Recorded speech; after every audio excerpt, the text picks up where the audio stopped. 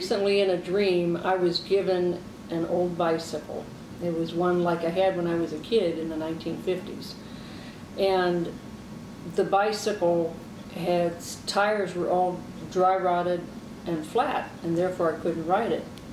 But an older white-haired gentleman in an orange mechanic's suit came to me, and he changed my tires.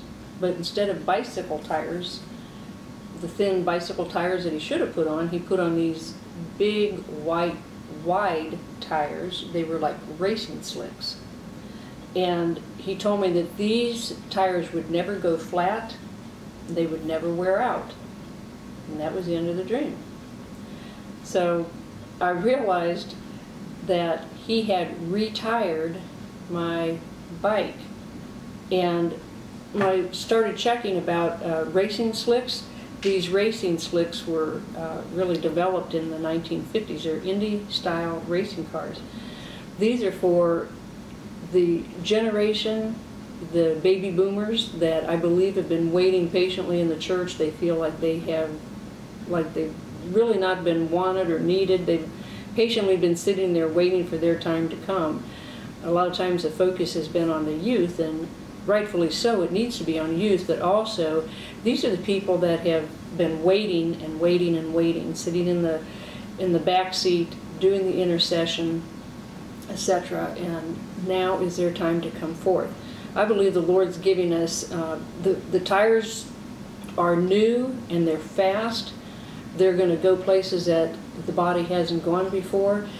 The bike represents the people, their age, because they're the older generation. However, they have a wisdom. They've been through a lot of changes in the churches over the years, and they've gained wisdom through trial and error. So they are well prepared for the race that's at hand.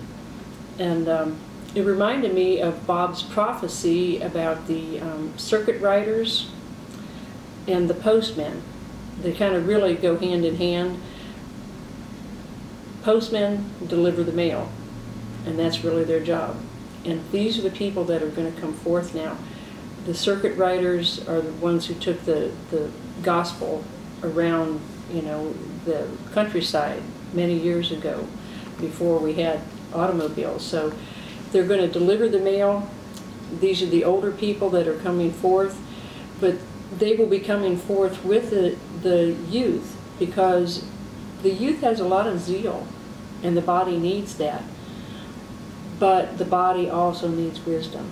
So they're going to work like a tandem. They're going to work hand in hand. They're going to need one another. It's kind of like the old wineskin and the new wineskin. And I believe that the Lord is filling those tires with His Holy Spirit to go forth in a new power.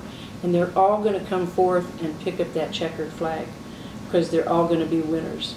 So this is what I saw. I believe that Bob's, since it was Bob was the older man in my dream, I believe there's like a residue of his anointing that's being imparted to the saints who are going to pick up this anointing. You know, it's love, it's faith, it's endurance, and the prophetic gifting of the vision and the power. So be blessed in Jesus' name. And to the older generation, go forth in power. And subscribe to our YouTube channel. Amen.